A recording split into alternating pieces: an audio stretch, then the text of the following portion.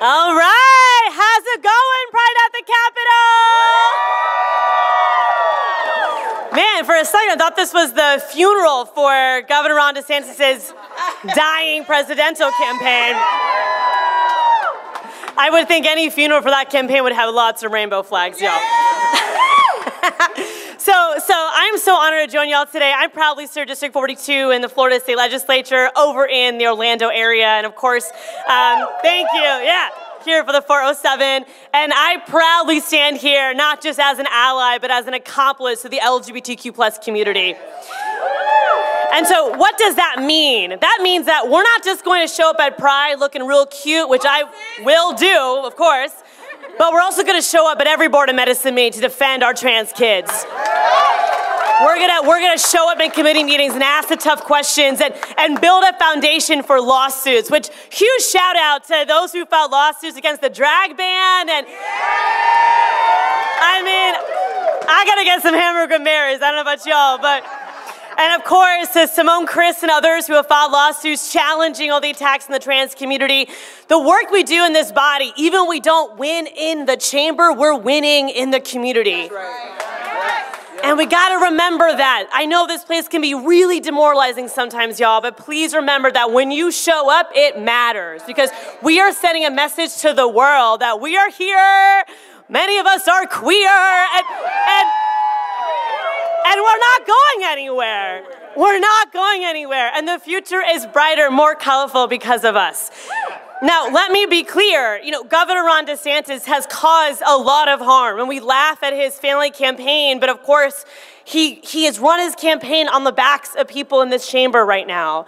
He has run this campaign demonizing my colleagues, demonizing my community, painting a picture of fear, and you have to ask yourselves why. Why run a campaign like that? And for me, it's two things. One is that it's definitely projection. I mean, have folks read about the Zieglers? Have you heard about the Zieglers? I don't know how much time we got, but let's just be clear. We have the former chairman of the Republican Party of Florida and one of the founders of Moms for Liberty engaged in a threesome. And let me say, I'm cool with that. I'm cool with that. I'm not cool with sexual assault and rape allegations, to be clear, but if you want to express sexual freedom, that's fine. Don't take it away from the rest of us. Now, the other assumption is that when you can't solve real problems, you got to create fake ones. I'm old enough to remember that when I first got in this legislature with my brother, Senator Shep Jones, we were having bipartisan support for the Competitive Workforce Act. Joe remembers that too. We had Republicans who were begging to prime code that legislation, going to Pride events in their community. And then what happens, right? All of a sudden, it became red meat to demonize and attack diversity, our immigrant community, and of course, our LGBTQ+ community. These fear tactics are designed to divide, deflect, and distract, because my colleagues don't have the solutions to solve things like property insurance or housing affordability. Instead of holding corporations accountable for making life harder in this state, they're going to attack you instead. And so we need to do what we can to fight back. We need to do what we can to help win hearts and minds of our Floridians who are caught in this, who don't have enough information to understand what it means to be trans, and how a parent with a trans kid is just like any other parent. They want their kid to be healthy, happy, and strong.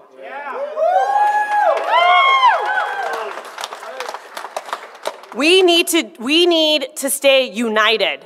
I am so just thrilled to be in this space. When I heard y'all were coming, especially this early in session, it just made me feel so good because we need this type of force every single day. We need to show the rest of the country what Florida really is like. We are much more than Florida, man. We are a diverse, beautiful state that cares about everyday people. We want to lift one another up, not kick one another down. And so we need to call out the hypocrisy, but we also need to tell our stories. And as you travel in the legislature today with your meetings with lawmakers, I want you to feel the courage to be yourself. And I want you to know that as hard as it gets, you are not alone.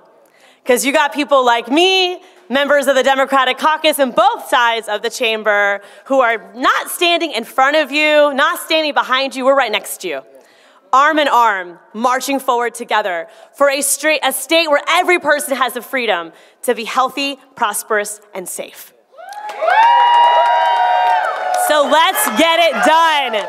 Show up to every Board of Medicine meeting. Show up to every state Board of Education. Board of Governors, y'all, they're going after not just DEI, but sociology as a program.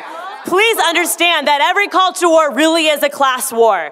We have to do what we can to ensure that regardless of how much money you have, that you can read books about yourself, that you can access care that you need. Please do not allow them to divide us. We have so much more in common, what brings us together than what sets us apart. Thanks, y'all. Let's go.